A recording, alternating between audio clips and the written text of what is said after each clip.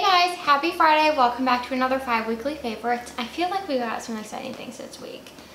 I've been buying a lot, I should say. Yeah, so I feel like we were filming reels before this of some new things that we purchased and have been trying like makeup wise. But in general, I feel like we've just been spending maybe a little bit more than usual. So we picked up this Frenchie candle from Target last week when we went. We've been dying to try Frenchie. It is Ashley Tisdale's wellness brand. And fun fact, when Ashley Tisdale had her lifestyle website, The Hot Mess, yes, we wrote for her website. Yeah. And we also met her at an unrelated event we used to host for AfterBuzz TV, and they threw an event where she was like a speaker, and we met her there because we wrote for her website. So lots of Ashley Tisdale connections. Yeah, it's it was so weird. And I know like on Dumois people have wrote in about Ashley and how she's actually really mean in real life. She was nice enough to us. Yeah. Like I feel like she wasn't super friendly, but I don't think that means you're mean. Yeah. But I don't know if it's because she recognized us, because at this event we went up to introduce ourselves and she like knew who we were. Yeah, she's like, oh, you write for like my website. Yeah. So she was nice to us. Yeah. But yeah, we're Raiders of Dumois, so. Yeah.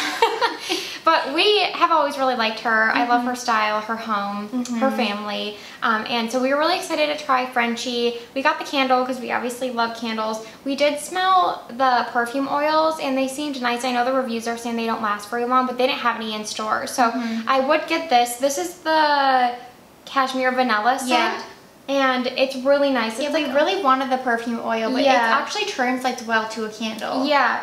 It's like a really smooth, subtle vanilla, I would say. It's like very warm, but not too sweet or gourmand. And it's like a little spicy. Yeah, and the hop throw is pretty weak, but I think that sometimes I don't mind that. I feel like sometimes like you just kind of want the ambiance of a candle, but maybe you don't want it to like smell in the room. I don't know. You know what we mean. Like it's like we lit it in our large living room, and you could smell it, but it wasn't like wafting through the whole house. Yeah. So even in the room, I feel like you could maybe smell it when you like walked by. But I really like the thing I like about it is how it burns. It's super even. Like we purchased some fall candles from Anthro, and even though it's like some of them, I feel like half my candle is left around the sides, and it's just like tunneled so bad that I can't even burn it anymore. Where this one, like you can tell that it looks pretty smooth still.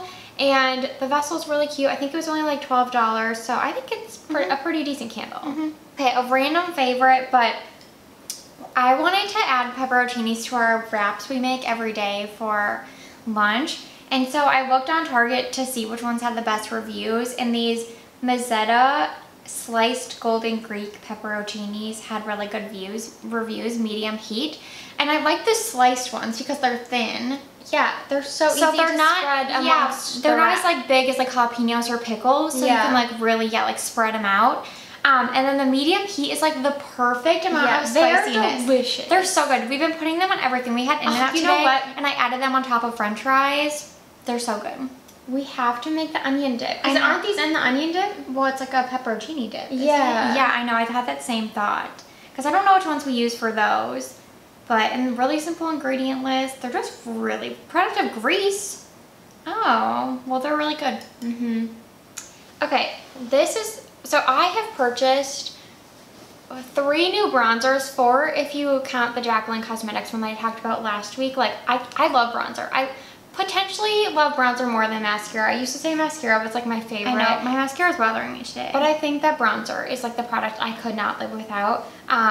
And so I've been purchasing a few because there's so many on the market, and I really want to try the ColourPop Super Shock bronzers. I love the ColourPop Super Shock blushes. They're like my favorite product, ColourPop. And the Super Shock shadows are my favorite, I would say, but we've been over this. They've gone super glittery. Sometimes they just like don't flatter me anymore. So I love the blushes. There's one called Over Dramatic that I've worn for years, and mine actually dried out and I threw it away, and it maybe it's in stock now. I should actually check.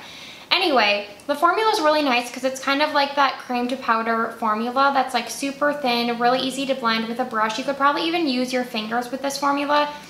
So when I saw they released bronzers, I purchased immediately when I saw them on Ulta. I got the shade I'll Bet. I think it's one of the medium shades, and I like this for my skin tone because it has a pretty significant amount of yellow in the base, I would say, which suits my skin tone personally. And my favorite, I wouldn't really wear this on its own, but to be honest with you, I almost always layer powder over cream these days because I have so many of both, and I like the way it looks, and then the powder kind of sets the cream and makes it all last longer.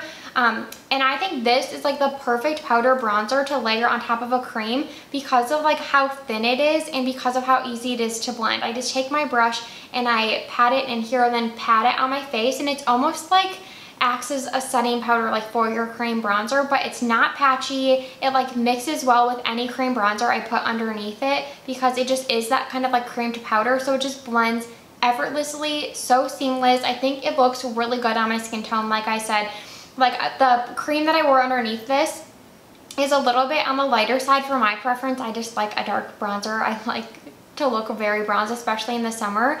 And when I layer this on top, I feel like it really adds like the bronziness that I'm looking for. So 10 out of 10, I've really been loving this. Okay, we got the new salad at Trader Joe's. It's the Delicious. And it was so delicious. It had like dill and this like cream. It was like a creamy dressing, right? So I think it had like the dill seasoning packet. Okay. And then the cucumber like creamy dressing. Yeah. And then the dill chips. Yes.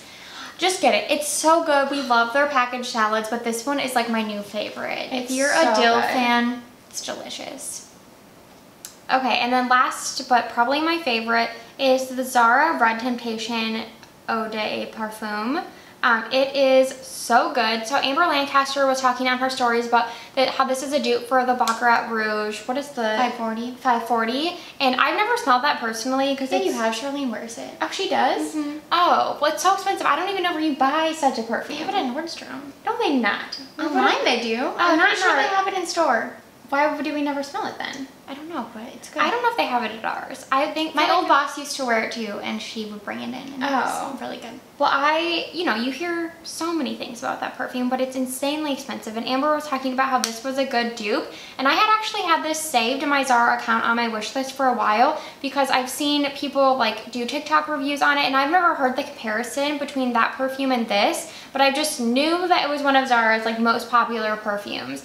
And this size, it's 30 ml, it's only $13, and I wish that they had more in this size because I like to buy the little roller balls that are usually like $7 from Zara just to try out a perfume because they say you can't return it if it's opened, so like usually I'll just try it, and if I don't like it, like I'm only out $7. But this one I like had a good feeling about, knew I would like it, and it's only $13, so I feel like this is the perfect amount because I go through so many perfumes. Like I usually wear a roller balls day to day, but I like to have other options. But it smells so good.